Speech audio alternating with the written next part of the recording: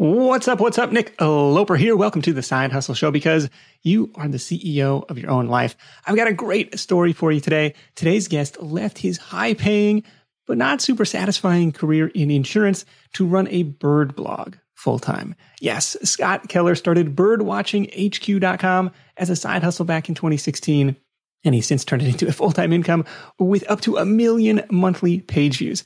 But like all businesses, it's been an evolution to get to that point. Stick around to learn what's driving traffic and revenue today, the creative way Scott's grown his email list to over 50,000 subscribers, and how you can borrow some of the same tactics in your own business. If you don't have a website of your own yet, fear not. Blogstartercourse.com is my free video series on how to get your website up and running quickly and affordably. And if you need some niche inspiration, check the show notes for this episode to download your free bonus on 20 hobby niche ideas that you can start an online business around today. That's at sidehustlenation.com/birds or through the link in the episode description of your podcast app. Ready? Let's do it. I try to think of an expensive product you could sell online that Amazon has. So it's going, if you make, at the time, it was, I think, 8%. Yeah, if you hit their top tier. Right. So I was like, all right, obviously the higher I can refer people to, the more they would make. So anyways, I came across binoculars. People tend to spend a lot of money on binoculars. Okay. As a high dollar item. Right. There are some $100 binoculars, but there are some binoculars that cost a couple grand for binoculars. So it's like, all right, let me start some, binocular reviews. So I bought, and I was like, who buys binoculars? There's really two types of people for the most part. Usually either hunters buy binoculars or bird watchers buy binoculars. And between the two, I come from a long family of hunters. I've hunted in the past. I don't hunt anymore, but I was much more into watching birds as well. So that fit a little bit more naturally. So I kind of started a blog, Birdwatching HQ, and my emphasis was going to be on writing binocular reviews. And my whole strategy for growing the blog, so I probably wrote, I remember it was like about 7 different types of binoculars, wrote a 300-word review on it, pretty bad articles, pretty junky. And my thought was I'd just go start commenting on other blogs, hoping that people go to the bottom and see it and kind of come to your blog. So I did that, tried it for a while. Did that work? No. No. And I'm sure everyone's been there when whatever you end up doing, the first ones you do are terrible. Whether it's writing blogs, making YouTube videos, selling, whatever it is, they're not very good. So I think the big thing is just, I tried. You're trying to write and You're trying to do research on things and writing about binoculars, honestly, for me got pretty boring pretty quickly as well. After about 7 binocular articles, it's not all that exciting. So that's when I started diving into, let's actually write some more about birds and birding. So for your listeners that aren't really into probably watching birds and birding, there's kind of 2 classes of people that like and watch birds. So the first term I'm going to use is called birding. And birding is where if someone says they go birding, that usually means they are going to go actively look for birds. They might be looking at rare birds. They found maybe a certain type of woodpecker migrated that shouldn't be there, or there's migrating warblers, and they go actively looking for them. Okay. That's what I first started then writing about, was birding, and just really was ever I thought would be popular. Is you were not an active birder yourself? I was a little bit. So so this was not just something out of the blue. And I did not pick birds too, just because I've had friends come in my car and I've had bird noises playing. So I just enjoy learning about that. I was a biology major, and I'd be like, Scott, what are you listening to? And I'm like, oh, it's a black-capped chickadee. Totally normal. So I could listen to it and hear it. So I would go birding. I had binoculars, not all that much. At this point, we had our daughter was probably 1 or 2 years old. So it was hard to really go out and do much too exotic. You can go for little hikes at the park, but I couldn't be chasing birds all around Ohio or, flying to Costa Rica to look for birds at a whim's notice or anything like that either. So anyways, wrote some articles about birding, just tips and gear and things of that nature. Again, not getting too much traffic, but I did notice the binoculars. So I will say one pivotal moment as far as writing came when I got introduced to Brian Dean's blog, Backlinko, and about basically how to write a blog article. So originally it was just kind of what I thought I should be writing about. And as what I started learning was there's a whole skill to actually writing a post, an article. And it's really made so much more about putting yourself in the shoes of whoever's reading that article. What are they looking for? Can they skim through your content? Making it much easier to read. And that's when I went back and redid a lot of those original binocular reviews. They started ranking finally. So at the time, I didn't really think about having things rank on Google until the first article. I remember the first binocular that ranked on Google, and I started getting like 5 visits a day to it from Google. And I didn't even think about that as a thing that really wasn't part of my strategy because I just didn't know all that much from it yet. That's where it is. That's where you're going to get people to come to your site. How do you write things for? It's not about what I want to write about, which is what I'd been doing. It was more about trying to answer a question that someone's looking for on Google and actually write it in a good way. So think of it a good example of just, I know most of my binocular reviews were titled, like Nikon Monarch 7 review. That'd be the title versus changing it to, 7 awesome reasons you should buy the Nikon Monarch 7 and just write it totally different that way. Oh, okay. So that stands out more in the search results because everybody else is just titling it Nikon Monarch 7 review. And so yours stands out in the search results. Yeah, it's just all about making your title intriguing. And then who wants to read just like a 1,000-word text with no excitement in it? Instead of this way, you have 7 reasons you should buy it. It's really a review, but you're doing it a much different way. And some of those most of my binocular reviews, I haven't written a binocular review probably since 2016. I just actually checked before the podcast. They still, the 3 I checked all still rank on the first page of Google 6 years later, which shows the power of writing a good article the first time around and making it sure it's done the right way the first time, which was pretty cool. Yeah. Was there any competitive analysis where you search like, oh, there's already, a dozen other sites that are kind of covering these same topics. I don't want to touch it. What was, was that part of this process? Not a ton.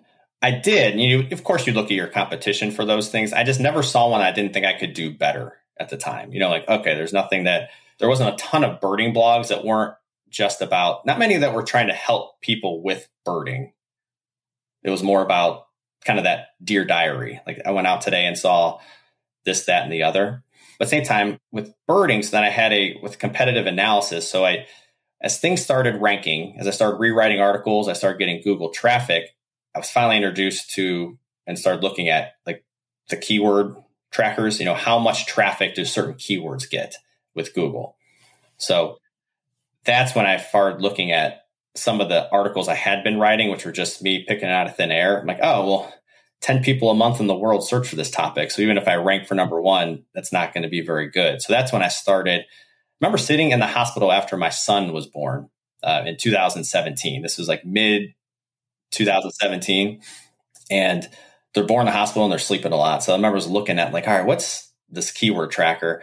And I came across, I don't know how it was, something about hummingbirds, where I'm used to most of the articles I was writing about was, 10 visitors a month and, how to attract hummingbirds had, I can't remember exactly, but it was something crazy, 10 or 20,000 visits a month. I was like, whoa, people love hummingbirds. And I do too. I have a hummingbird feeder and I just never thought about writing about that. Then I started diving in and go, this was an article that you already had, it was getting traffic, or this was a keyword that you found? I was just doing keyword research. Yeah, I had not written this article before. I was just looking at future articles to write. Nice. Which tool was this? I forget what it was. I might have been in Google Search Console. I think that at the time I use Uber Suggest now for most of my keyword research. But I think at the time you could just go in Google Search Console and you could search around you probably still can. It's just a little more in there. But well, they had like the AdWords keyword planner at that time, and maybe they still do. But yeah, Uber Suggest is a cool tool. Yeah, but I've used keywords everywhere as like a Chrome plugin for Google Search. And they usually give pretty consistent.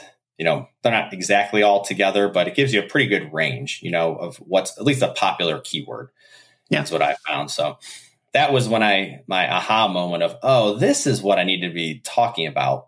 For a few reasons. One, this is where most people are actually wanting to like talk about and learn about is feeding birds in your backyard. Because along with how to attract hummingbirds, there's northern cardinals, which are super popular, blue jays, there's types of bird seed. I started going down like, wow, there is tons of people are asking these sorts of questions. How to keep certain birds away from their feeder? What are the best types of bird feeders?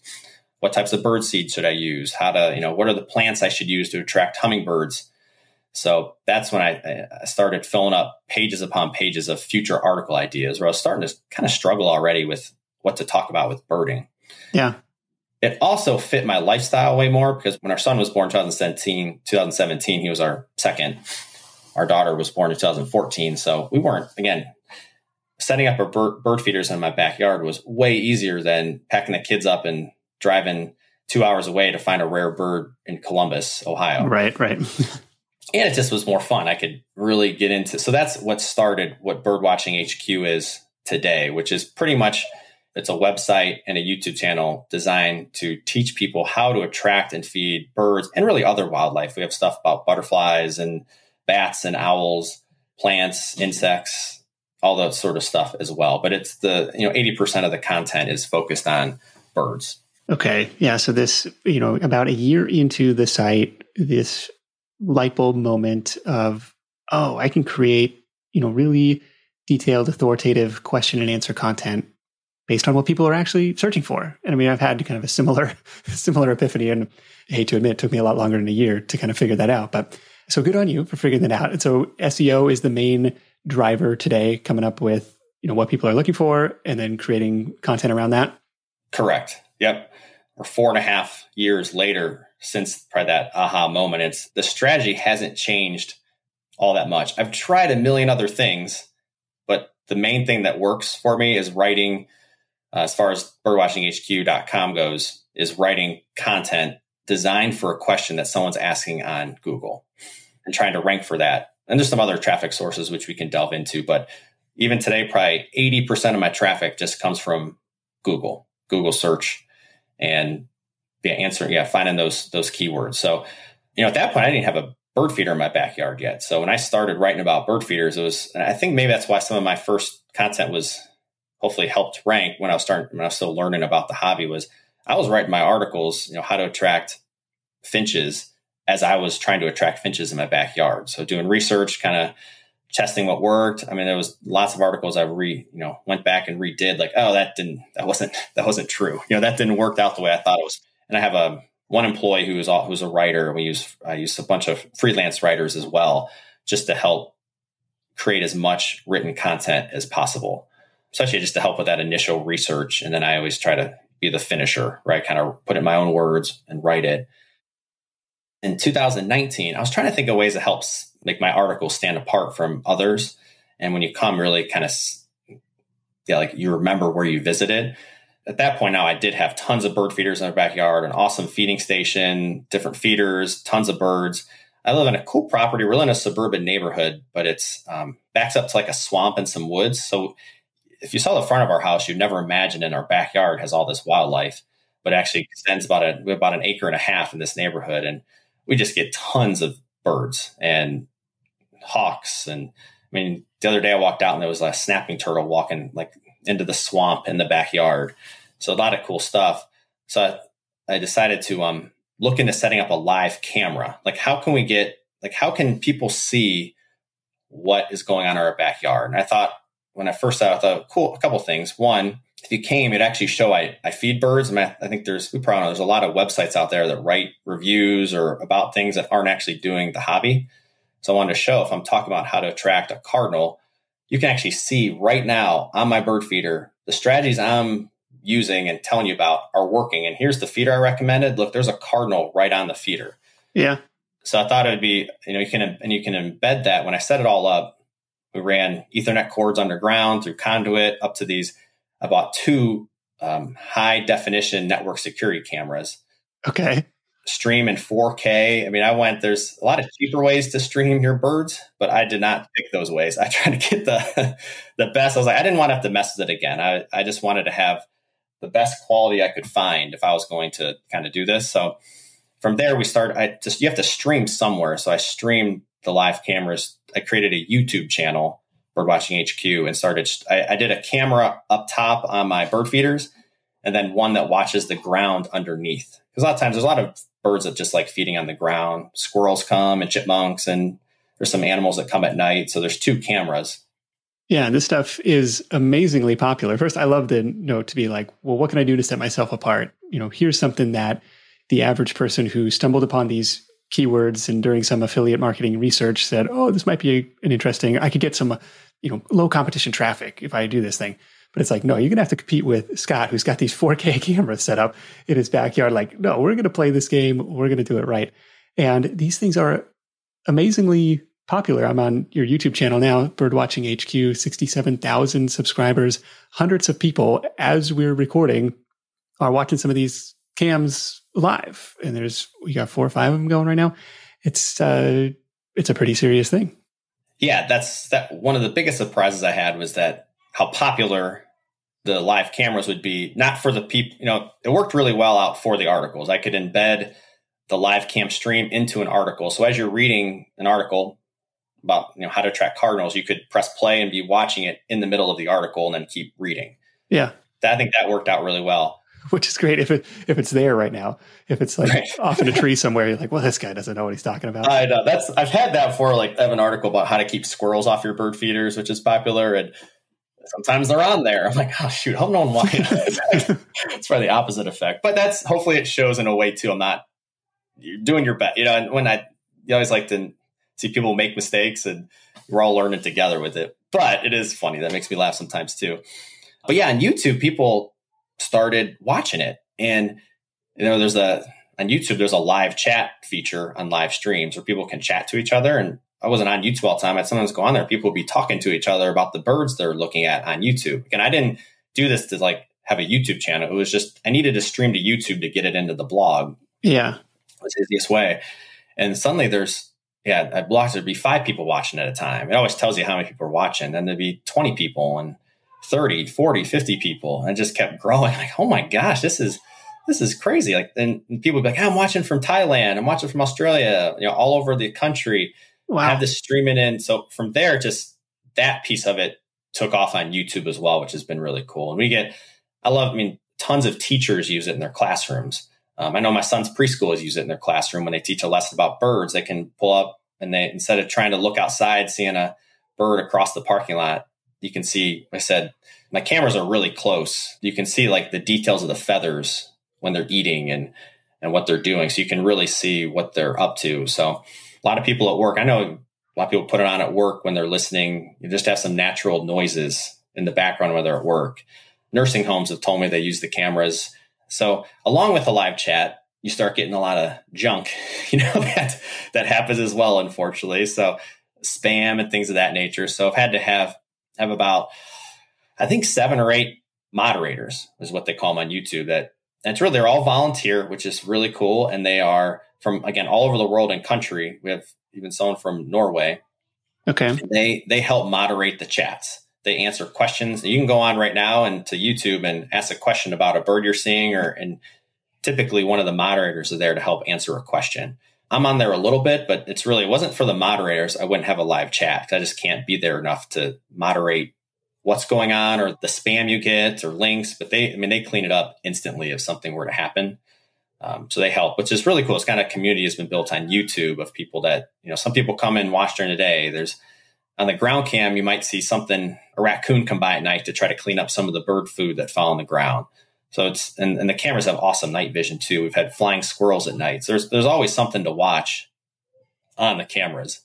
Yeah, that's really cool. And it looks like there's a whole bunch of other video content on the channel as well that is getting thousands, sometimes tens of thousands of views related to some bird calls, I guess, recordings of those. And so people trying to identify that stuff, that's racking up some views. Anything else that you're finding working well on the video front? That's one of my things to kind of delve back into. I did some ID videos, like how to identify a mourning dove or how to identify a great horned owl by sound. And I did a bunch late last fall and just let them sit out there. My goal with those was to get more found on SEO, if someone, to see a video result. And they're actually doing very well. Yeah. Better than I thought they were going to do as far as, they don't get a lot of views up front, but it's more of the evergreen. Mourning doves make the same noises today that they made 10 years ago. So if you make one good video on it, my hope was that it would keep ranking. So that's one thing this later this year, I want to go back and start making more videos for YouTube again. Because and then you'll see some highlight videos where something cool happens. Usually if there's something new, fun, or interesting shows up, we'll put a clip of it on there. But what's nice, a lot of the moderators, a couple of them have their own YouTube channels where they cut and make clips of the exciting. Every day they're making like, all right, these two birds, did their song on screen, or a new bird showed up, or anything interesting happened. They'll just make a quick 1-minute clip and post on their channel, and which I'm totally fine with, because then I don't really want my channel to be the thousands of 1-minute clips. I want to try to keep it the live cams, and then hopefully some of the more helpful videos as well. So then there's a place for those people that want to see the exciting highlights or clips every day. They have a place to go for that too. Is there an ad revenue component through YouTube for the live feeds?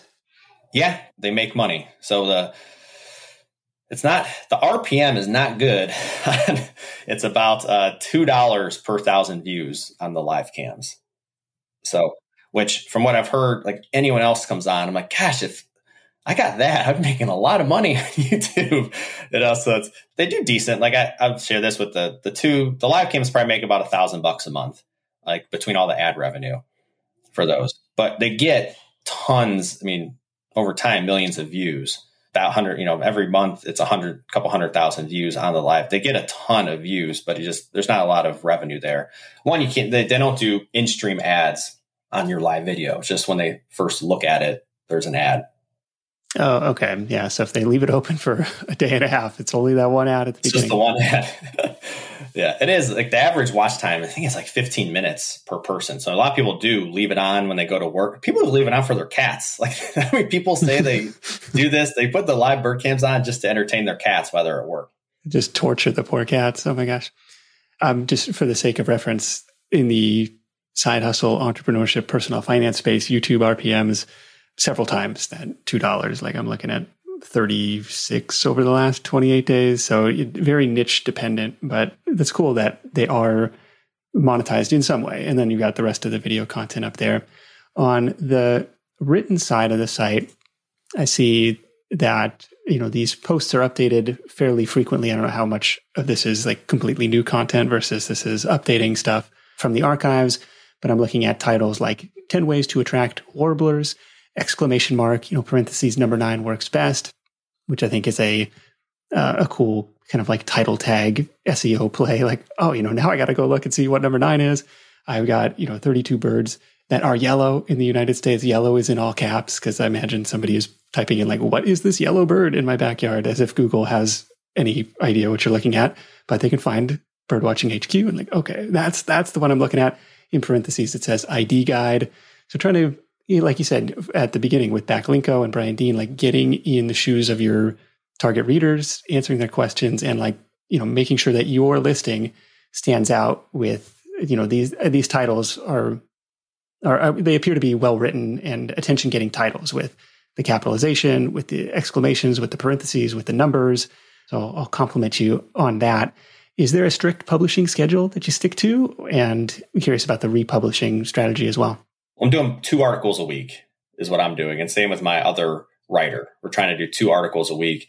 And most of the articles are, not all, but I'm trying to this year create, a lot of the articles are based around, I call them email articles, which are articles that I'm going to include in an email to my list.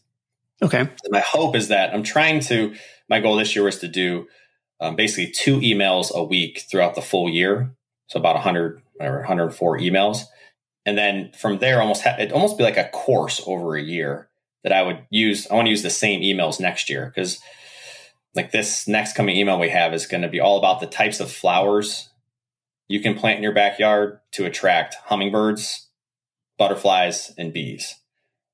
That list is pretty much the same next year as well. So it's going to hopefully be the kind of have 104 emails and then just throughout every year rotate the same emails. I'll update it like this. I'm updating ones from last year I did. And that's a good way to go through a lot of your content to update the content as well. So I'm trying to fill that out. And a lot of emails have multiple articles in it. So not just 104 articles.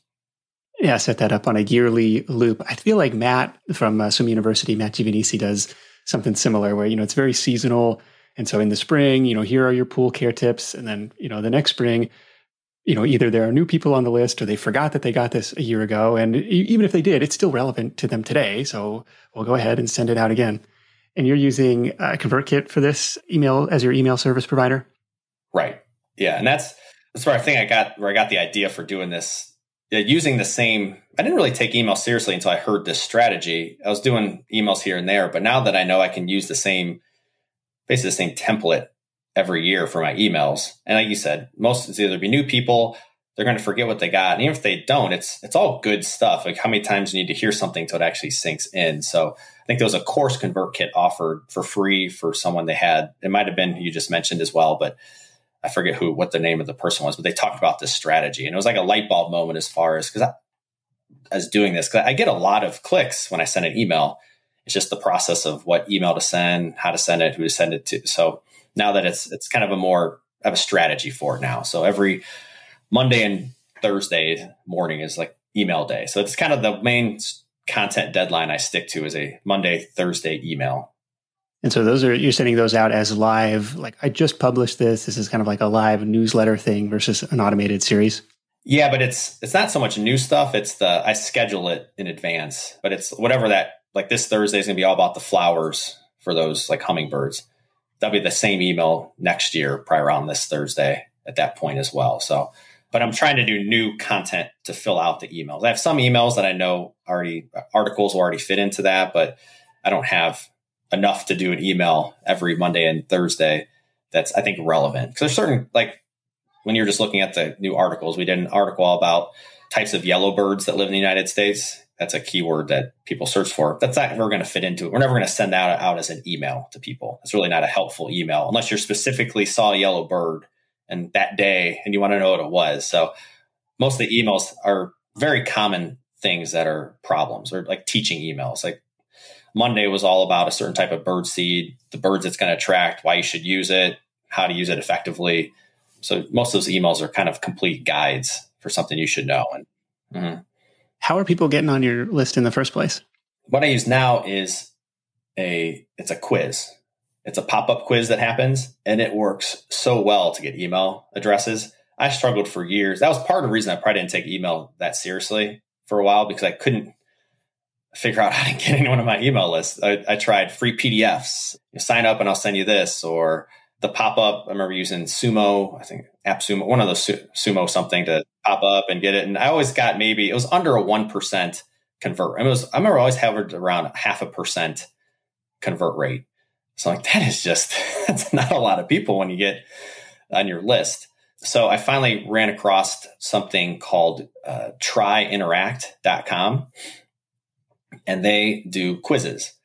So it's basically now when you go to my website, after it might be 30 seconds, I forget exactly how I have it set up, a pop-up's going to come up.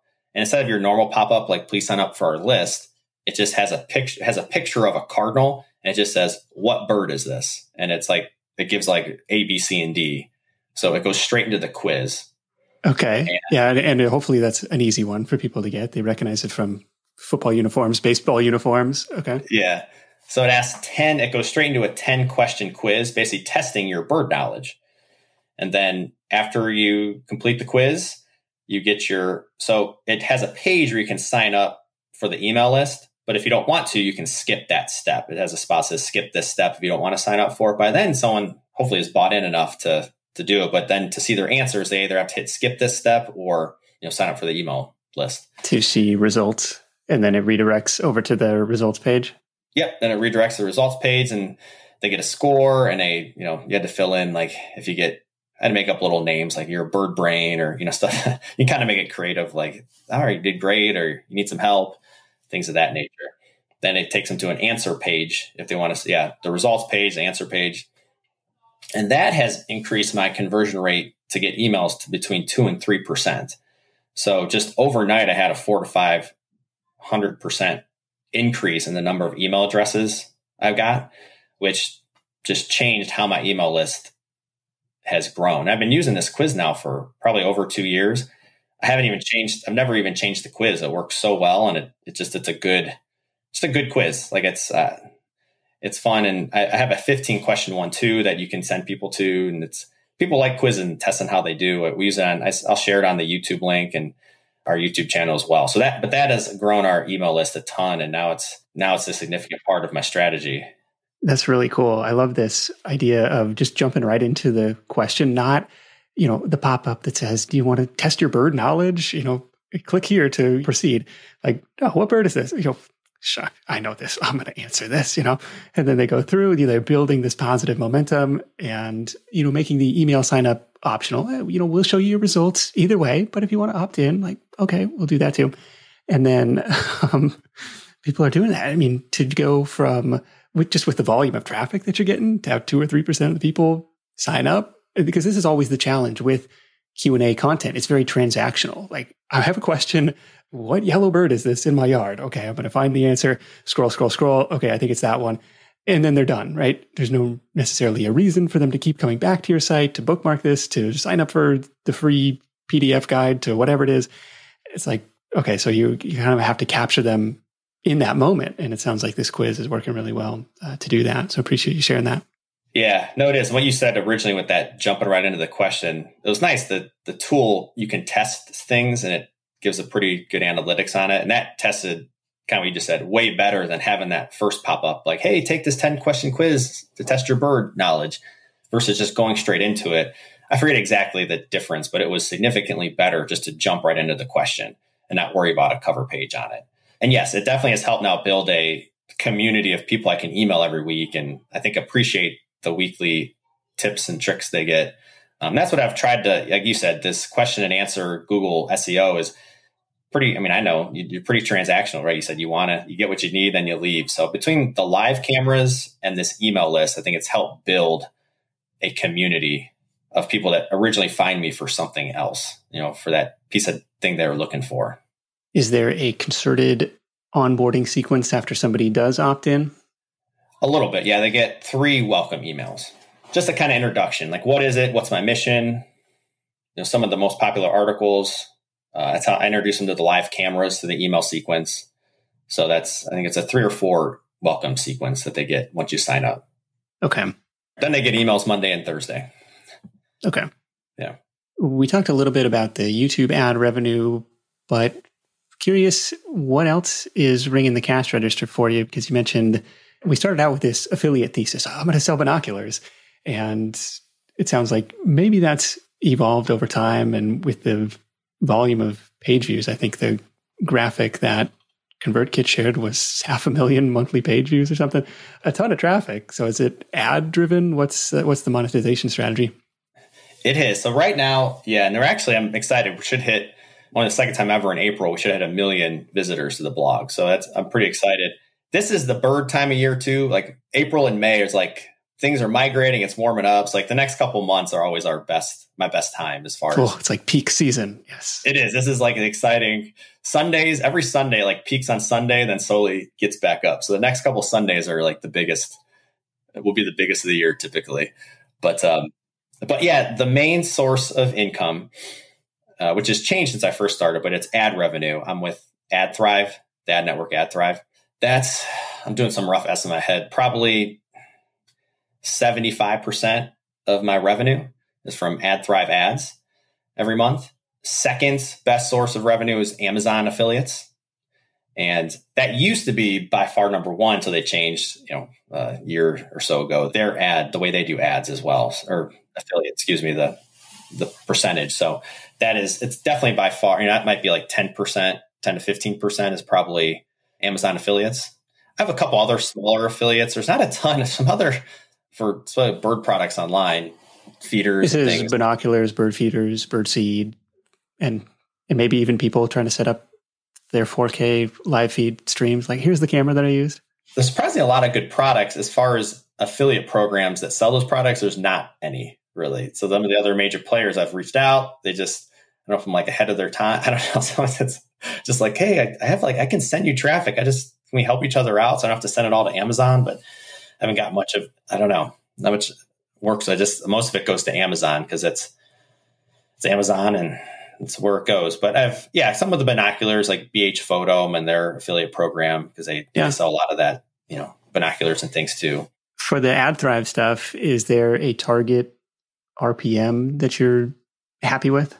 Yeah, and that changes throughout the year as well, but I'm happy with it. Usually averages maybe $35 every 1,000 views typically. 35 to 40. And it's interesting. It depends on the post, how long it is, what products there are, where it's from, things of that nature. But overall, I kind of look at it. I track every month, like the total.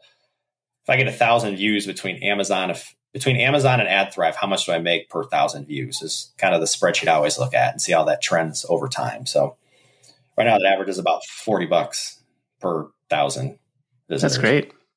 Yeah, this is the constant debate in my own head is I've got, a lot of the content is affiliate driven, but a lot of it is on Side Hustle Nation is just straight informational or not a great affiliate play. And so there's just, the traffic comes in, 99% of the people don't sign up for the email list and then they bounce off. And it's like, well, here, with AdThrive. And so I've debated trying to embed it on, only specific pages. I don't know. But that's a helpful kind of benchmark metric. You're making 3 or 4 cents per page view. And just, if you get enough traffic, it really starts to add up. Yeah. That's what, you had a guest on recently. He was talking about from, I think he was up to like 20 cents per page view or something like that. I was like, man, all right, I got some improvement. I don't know how to get up that high, but thought I was doing well, but he's from the College Investor. I forget his name. Yeah, that was Robert, right? And he's, in the financial space, banks, spending tons of money to acquire customers. So, but I was also kind of, my jaw dropped a little bit when he said that. I was like, it's like, right. Gosh, that'd be, man. But anyways, yeah, you do what you can with the niche you have. Okay. So we got ads, we got affiliates, and then what's the final piece of the pie there? The third one is the YouTube revenue, YouTube ad revenue. Also, which, that's okay. But then also this is where it kind of goes down to over time, it's like kind of like the shiny object syndrome. You're always wanting to try new things versus just what's working. But it's been a year or two now, but I also have a small e-commerce store where I sell some of the products that I do recommend just directly. I drop ship them. A couple feeders, and it was hard. I had bigger plans originally for it, but it was hard to find warehouses that would want to drop ship and the products I was already recommending, So, but there still is definitely, I found one that I really like working with, especially there's a certain type of bird feeding pole, which is squirrel proof, which sells for about $200 and I make about $50 every time it sells. Okay. I see this, the Squirrel Stopper Deluxe Pole and Baffle Set. I'm on bwhqstore.com, which was redirected from Birdwatching HQ. And you got a bunch of merch on here too. Really, pretty well designed t-shirts and swag and coffee cups and stuff like for your hardcore fans. Yeah. But it does all looks really nice. The problem I was kind of beginning this year, I got on a kick of, all right, I want to try to diversify the revenue source a little bit and try to find some more, so we kind of doubled just in case, I'm one Google updates its algorithm and that's the main source for traffic that, I was trying to figure out other ways to diversify a little bit. So e-commerce store has been a challenge. It does decent, but it doesn't do great. I think a lot of our products you can find on Amazon, unfortunately. So I know I've done this at sites. You go and go, oh, that looks awesome. Glad you recommended it. Can I get it on Amazon? Because I already have my account saved, and I think that happens quite a bit. I'm actually running some tests right now of is it like, how much do I make if I send it to Amazon versus how much I make? Like, what's a click worth if I send it to my store versus Amazon? And is the difference, it's better on my store, but is the difference worth the time and effort it takes to have that? Yeah. And the reduction in conversion rate. And yeah, that would be an interesting test to run.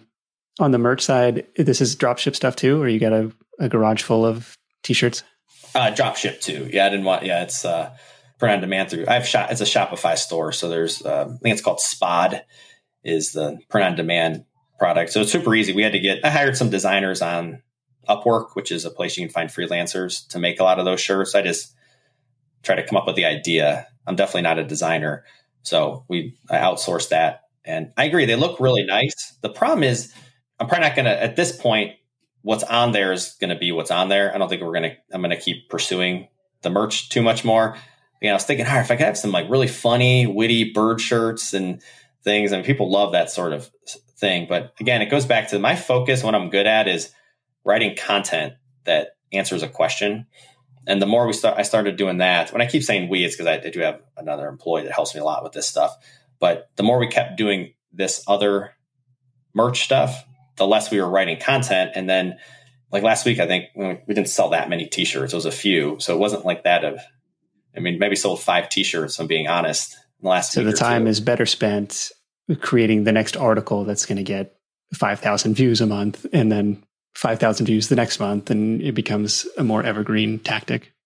Right. It's that getting distracted by all these other awesome, there's a million ways to make this. So I have a Side Hustle Nation podcast. There's a million ways to do it, to make money online. And you could spend all day finding the new one. And that's, I think, between the e-commerce store and the merch and some other ideas I've tried in the past too. You're like, all right, what's the things that actually is working and I want to spend my time doing? And I'm sure if I spent all my time making designs and trying to get on Amazon merch and selling them, it might work out. But then I heard you talked about it a couple weeks ago on a podcast that you got suspended from Amazon merch without any reason. And I'm like, man, that would stink if you spent a lot of time doing that. And then, right. We're on the blacklist now.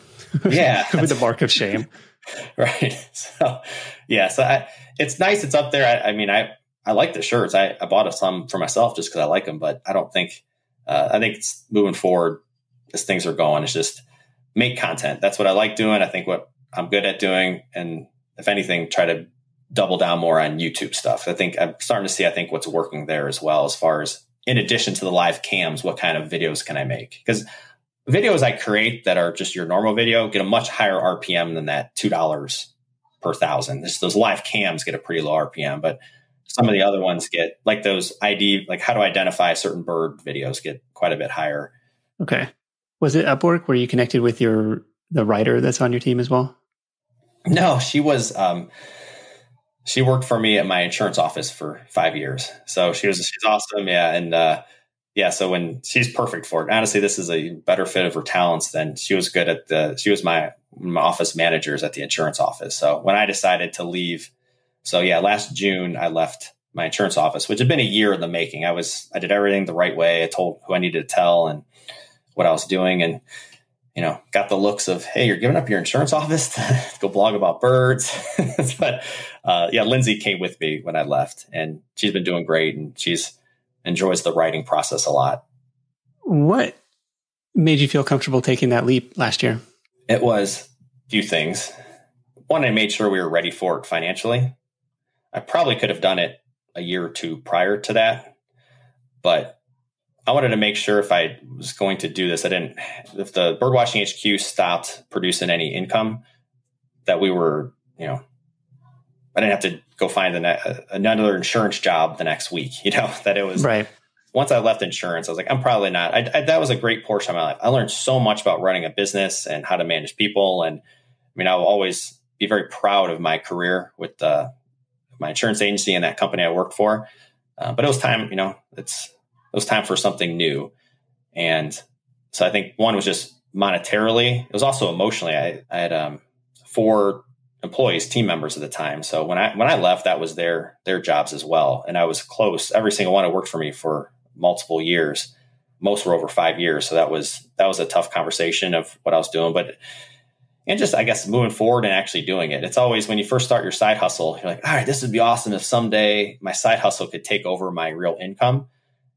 And then when it gets there, like, oh shoot, I remember when I first started, it was like, if I could just make $1,000 a month, like right. I'm set, like I'm good. That is awesome. Then it was like 5,000 a month. Or if I make 5,000 a month, like I'll figure out the rest. I just don't want to, I'll just quit. And then you get there, you're like, oh yeah, we're not doing that yet. the goalpost keeps moving. Right. It does. And then you finally you get to a point, I don't know, just you slowly kind of come to like, what if?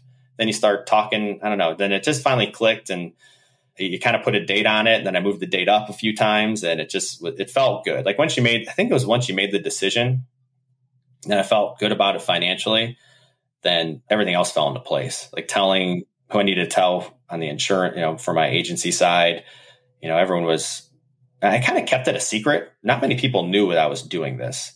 Like my close friends and family did, but like no one at work knew. It wasn't like my employees knew I was in the back. After I sold some life insurance, I was like going to go start writing about hummingbirds, So I was I would do that a lot, but no one really knew about it. So, well, now you've got your name and face all over the site. Was it a little bit more anonymous in its early days? Yeah, very anonymous. It was It just was Scott, and there was no pictures of me. And yeah, 'cause I'm pretty introverted by nature. So even now when sometimes I look, I'm like, do I really want my face on there? But I think it helps to know it as a person. That's kind of why I decided to step out and go, okay, I know when I follow someone, I like to know the person and see their face and know they're just, who it actually is. So totally. Versus like, well, who knows? It's just some, content farm conglomerate. Exactly. Yeah. So I think that helps to personalize it a little bit. It makes me feel better about, giving somebody my email and following along. Like there's a more personal connection there for sure. Exactly. So, and all that stuff, you build it up in your head more than it actually matters. It was once you start telling people like, this is awesome. I wish I could leave. I don't want to do insurance either. Can I come? Right. What can I make a website about? I'm like, I don't know why should have told everyone a lot sooner, but it's gone well. I think too, I think I've heard this with other people that kind of leave a career to produce something else or do reach financial independence and want to leave their job, is that they probably could have done it earlier, because just by nature of getting to reaching financial independence, you're probably going to have a side hustle on the side. You're not just going to sit around and watch Netflix at your house. You're going to be doing something to create some income. So I've had no money stress since I left the insurance office. It's been, even health insurance, all that stuff fell into place. And I'm happy that I did it. I have no regrets. That's good. I'm happy to hear it. I'm excited for you. And I mean, at this point, you've weathered a bunch of different algorithm updates, and the site obviously has some staying power. So I feel like it's somewhat future-proof in that way, or at least you would feel comfortable enough in saying that I expect this trend to continue. And if not, I got all the time in the world to go and fix it. So is there such thing as a day in the life, week in the life today on the hours that you're investing into it? Yeah, most days. I don't know if have you ever read or heard of the book called Deep Work by Cal Newport? Yes. Basically, the gist is like having 3 or 4 hours a day of uninterrupted time where you can just focus and create something is 10 times more effective than 8 to 10 hours of looking busy at an office. So I read that and it took it really to heart. So I try to really do it and I'm much better in the mornings and the afternoons. So as soon as we get kids off to school or wherever they need to go in the morning, I lock my door or go to a coffee shop and just try to focus and write. Usually it's writing content, and just have like my goal every day is 4 to 5 hours of that kind of deep work, no distraction. I typically have my phone in the other room and just plow through that. Then once I'm done with that, once my brain is done, after doing that for a while, like I cannot stare at a computer screen anymore. Is that primarily spent on content creation? Yeah, content creation. So when I have that, I guess I got the deep work time. It's all about content creation. Okay. It is, even emails. I'm not great at answering emails. I try to do that at night after the kids go to bed real quick or things of that nature. So when I try to keep those like morning 4 to 5 hours very precious. Like that is when it's amazing how productive you can be with, putting some headphones on and just start knocking out some content. So after that, usually afternoons, I'm either going on a hike, playing with the kids, working out, doing yard work, or reading, trying to brainstorm something new. So, that was my prior life as the insurance agent. It was 8 straight hours sitting in front, chained to your desk, So I did not want to replicate. You could do that with that too. I could sit here for 8 hours a day, and I try. Sometimes it's tempting to sit there and like, all right, I'm behind. I want to get some more stuff out, or got to get to this. But I try every day to make sure get my outside time in. I got to take care of the feeders too. So I got to go out there, and that definitely keeps it's a commitment when you start feeding birds, especially on camera. Because if you miss a day, you get like text messages from the moderators, like your worldwide audience is going to be upset. Right. Like you got to make sure they're clean. The water's, you got to make sure if you're on camera all like 24/7 on these live cams that it looks nice out there and the birds are fed or you hear about it. So that is, but yeah, that's kind of it. Content creation. I'm trying to keep it simple. Again, we have little kids, so we're trying to, spend as much time with them as possible and things of that nature. Absolutely. Yeah. A friend of mine said they called it like the golden years between, having the kids out of diapers and before they get their driver's license, and really trying to, squeeze as many memories as you can into that time. And it's awesome that you got the flexibility to do that, to have a business that serves you and serves others and serves the family as well. So really cool. I was going to ask anything that you would do looking back now to accelerate your journey, knowing what you know today. I would definitely just double down on for the first probably 2 years, I only worked on the website in the morning. I'd wake up at 5 a.m. before the kids woke up. And sometimes, with little kids, sometimes they wake up at 5:45. So I'd get down, get ready at 5:30. Then like 15 minutes later, they get up. I'm like, oh, well, there goes my. So I would probably just have fit in any time I could. Because once it started picking up, I was still waking up early. I was, at lunch break, I'd go to Panera Bread on lunch to write. I'd leave work a little early to go write. When the kids went to bed, I'd write. You'd pick up that content schedule. So I was only doing a little bit in the mornings for probably a year or two. So I probably would have picked up, like, just double down on produce as much good content as possible and just worked even harder at it. Well, very good. It sounds like that's kind of the future plan as well, just creating additional content, answering people's questions, and getting discovered in search. You mentioned some more YouTube-focused efforts. Anything else on the horizon? Right now, that's definitely, there's like ideas that you have to kind of analyze if it's a good idea or not. I love the things are going well with traffic right now. So it's probably double down on that. Definitely YouTube. Kind of my dream with it is I'd love to buy a huge piece of property and like turn it into like a bird, almost like be a Airbnb place where you can come to the birdwatching HQ, like the birdwatching HQ,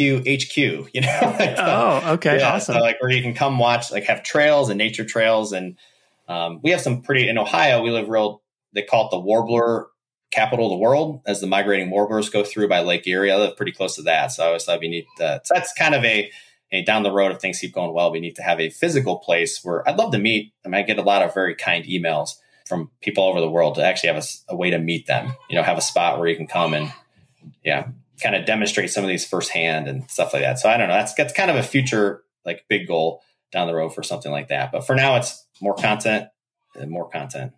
I love it. Keep scaling up that traffic. Birdwatchinghq.com is where you can find everything about Scott. Really appreciate you joining me. Let's wrap this thing up with your number one tip for Side Hustle Nation. I would say focus and patience. If you focus on something for long enough and you keep learning about it and you keep working at it, it's going to pay off. So focus and patience together, I think, is a pretty hard combination to beat. It's so true. Scott, thanks so much for joining me, and we'll catch up with you soon. Yeah, thanks a ton. All right. I hope you enjoyed that chat with Scott as much as I did. A couple notes I wanted to highlight. The first was when I asked Scott about his competitive analysis early on and what the existing landscape of bird blogs looked like. And his response was, I never saw one. I didn't think I could do better. I love that confidence to say, I can create something better than what's already out there.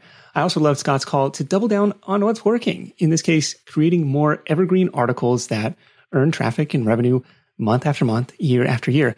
Money doesn't grow on trees, but you can plant these little money seeds on the internet. So I like that idea.